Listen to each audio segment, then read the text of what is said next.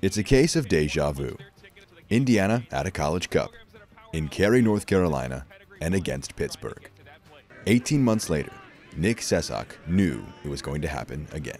Once we won our first game and they won, I was like, it's happening. It's going to happen. And Coach Roby's been busting on me about it. He's like, you know it's going to happen. It's meant to be. And I was like, yeah. Sessock spent 2 seasons with the Panthers before transferring to Indiana University.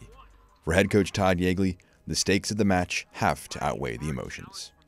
It's just another game and happens to be a team that he wore his jersey for. And yet we're going to make it as simple as it can be. And that's that we just need to advance. Now a senior, Sessock is in the final moments of his 3rd season in the Cream and Crimson. And with time, he has risen to a new role. You come into a new team and you're like, okay, you know, the guys are like, who's this kid telling me what to do, you know? And it's like, you know, I get it. But at the same time, you know, Yegs would, you know, he would promote that to me. He was like, I want you to be a leader. I want you to talk. I want you to be loud because guys are going to respect what you say. It was a moment of brilliance from Herbert Endeley that won the 2021 iteration of the matchup.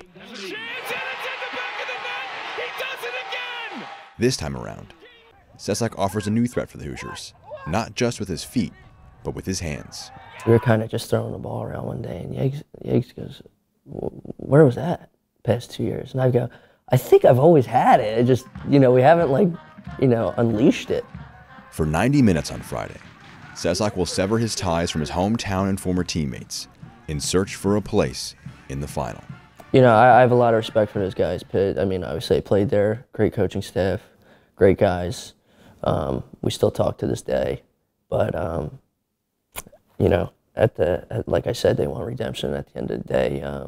When you cross the white lines, nobody's really your friend. For the Hoosier Network, I'm Jack Edwards.